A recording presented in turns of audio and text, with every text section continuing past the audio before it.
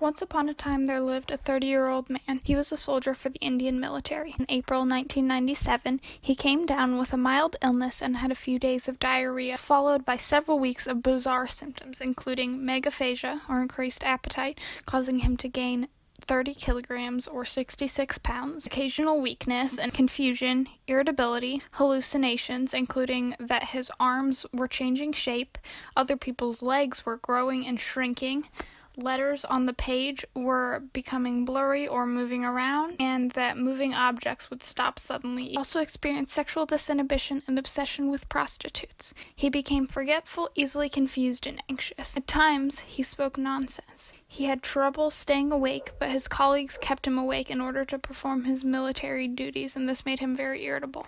Concerned with his symptoms, he went home to seek medical attention. A private psychiatrist diagnosed him with neurosis. 2 months later, his symptoms seemed to resolve. In May 1988, his symptoms returned but resolved on their own. In December 1988, symptoms returned and he received a presumptive diagnosis of schizophrenia and was treated with neuroleptics, or dopamine antagonists, also known as antipsychotics. He did not respond well to these drugs, so in April 1989, he searched out another psychiatrist. This one suspected depression. His symptoms seemed to resolve. In March 1990, his symptoms returned, and he went home AWOL. While home, he slept all day. After 3 weeks, he felt better and went back to his position in the military. A few weeks later, his symptoms returned, and he began contemplating suicide. In August 1990, he again went home AWOL and slept almost all day. When he was awake, he was eating or spying on women as they bathed. In November 1990, his wife brought him to the regimental center of the military. He was evaluated and found to have excessive sweating and some confusion. During his stay, he slept 18 hours per day if uninterrupted and experienced some periods of confusion when he was awake. They found he had an above-average IQ of 119. His blood sugar, urea, creatine, cholesterol, liver function, skull x-ray, brain CT, and waking EEG were all normal. His Rorschach test showed impulsivity but no signs of neuroses. He was eventually diagnosed with Kleine-Levin syndrome, or KLS. The U.S. Department of Health and Human Services says KLS is characterized by recurring but reversible episodes of excessive sleep up to 20 hours per day.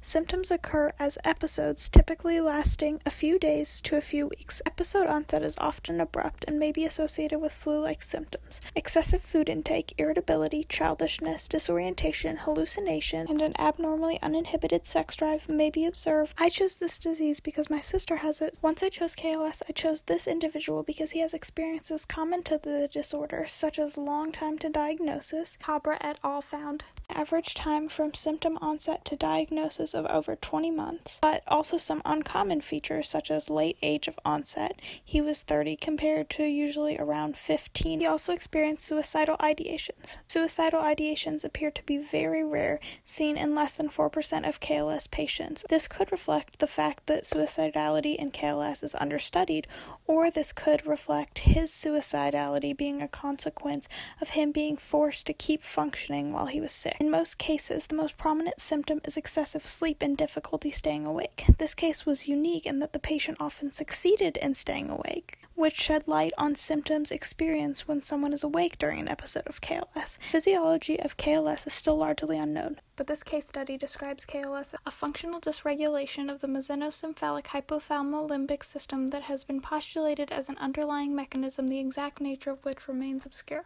It further explains that the condition usually starts with febrile illness, so viral causes seem likely. Other studies have found infectious agents of precipitating infections to include Epstein-Barr virus, varicella-zoster virus, Asian influenza virus, enterovirus, the typhoid vaccine, and streptococcus.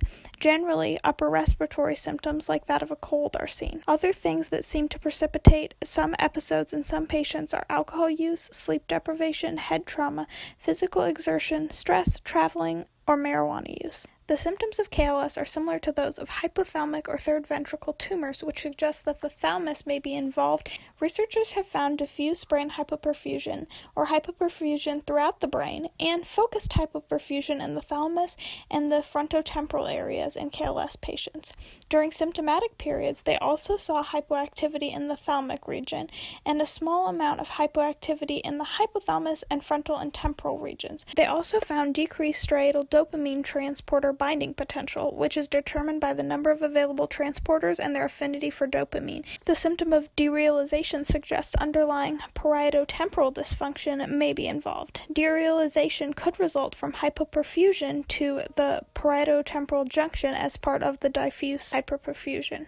There is no definitive treatment, but there are many experimental options. Stimulants can help with the sleepiness, but they worsen irritability. Medications typically used in other mental illnesses, such as lithium and carbazepine, have been used. Another approach is to reinforce the circadian rhythm, which can be done by morning light therapy and low doses of melatonin before bed, in a method similar to that used in seasonal affective disorder. In this case, the negative ideations, such as thoughts of suicide, were countered by cognitive therapy. He was given carbazepine and fenfluramine. While this treatment worked for our guy, the authors acknowledge that we can't conclude that it's an effective treatment based on one case, since patients with KLS often have natural remission eventually.